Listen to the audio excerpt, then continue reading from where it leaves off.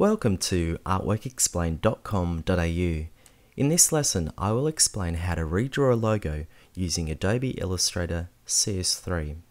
And if you'd like to follow along in more detail, you can also click on the PDF next to the topic How to Redraw a Logo, which is found at artworkexplained.com.au. So here we are in Illustrator, Adobe Illustrator CS3. I go up to File and New because I want to create a new document. Let's name the file, and I've named it logo redraw example.ai. The orientation is landscape, and the size is A4, and that's fine. Please make sure your color mode's always in CMYK, never RGB.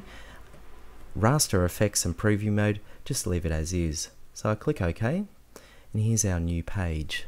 Firstly, I need to place the logo that we're redrawing, so I go to File, Place, click on the logo, and click Template. Press place, and it's automatically placed it into a layer and made it a template layer. So in other words, it's locked, we can't move it at the moment, and if I double click on the file, it's selected the template, so it's made the image at 50%. This just enables us, when we're redrawing over it, it's just like putting tracing paper over a black image. It just dulls it down so we can more focus on the part that we're actually redrawing. And make sure we've got the layer 1 highlighted, not the bottom layer. So I'll just close that down again. Okay, the first thing I'd like to do is redraw the type. So let's zoom in on the type, like so.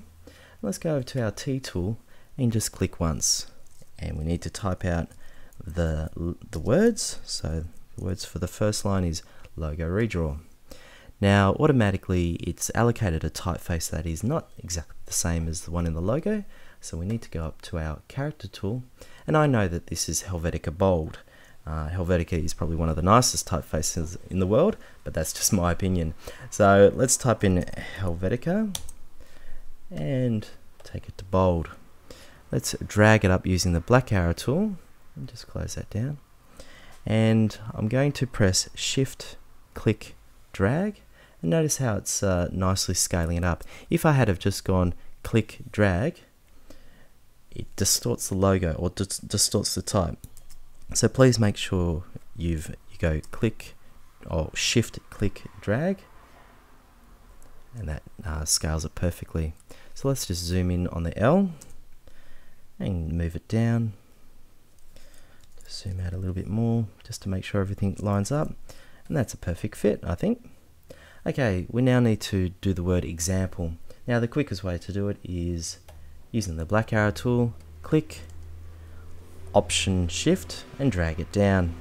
And there we have repeated the type, and we can now highlight this type and type the word example.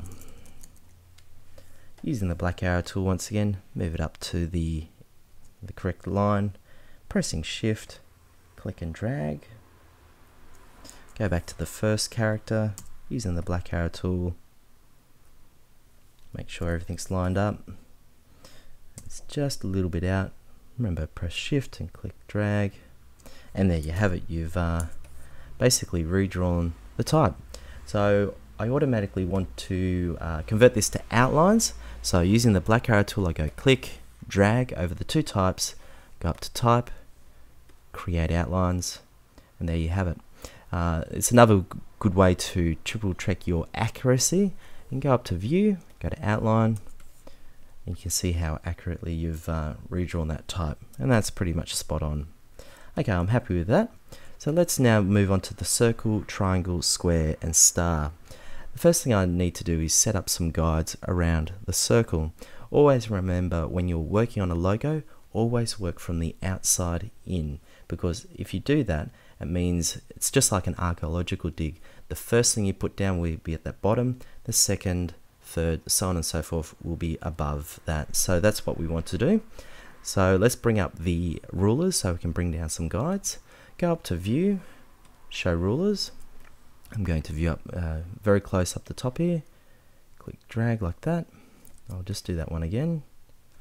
Spot on. I also want to do a center line as well. Okay, do the side. Click drag. Click and drag. The bottom. Click drag. and then the side. Click and drag. Okay, so now that we've done that, I'm just going to zoom into that area, and let's go over to our shape tool, and pressing Option and clicking the shapes, it just cycles through, and now that's the file. The ellipse tool is the one that I want.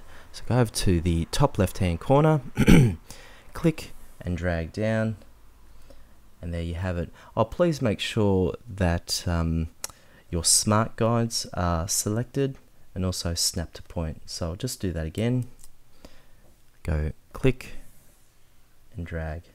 And because smart guides are selected and also snap to point, it just made that process a lot easier to do. So there we have it. We've done the circle first. Now I'm going to deselect that and pick up my pen tool.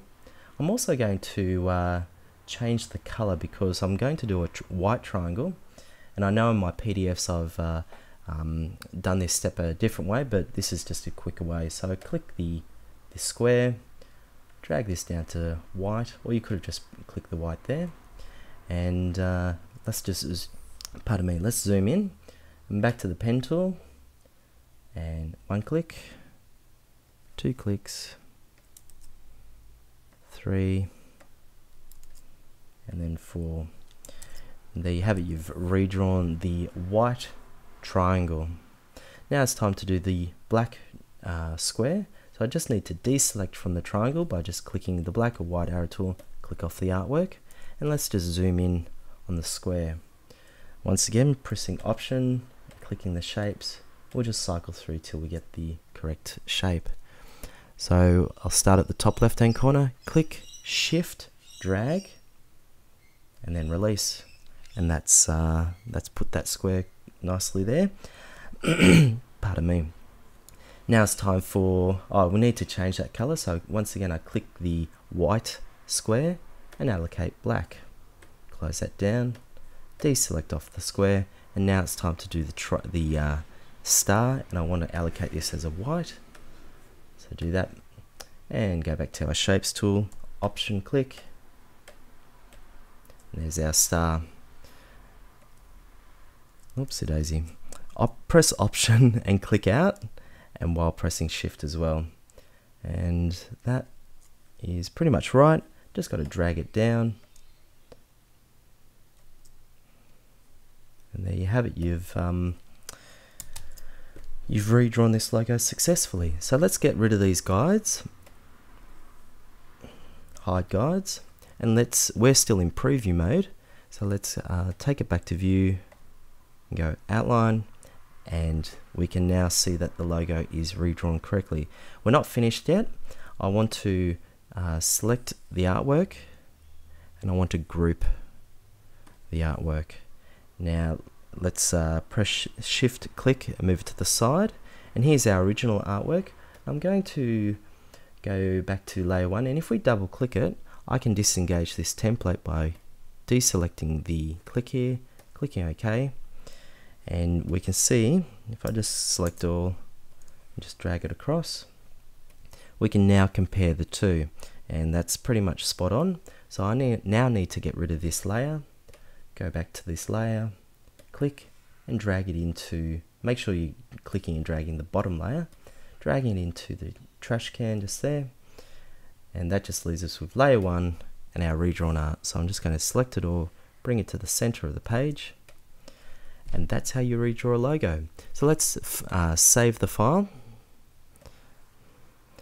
and I'll save it as an AI version CS3, but also save it as a copy, and I'm going to name it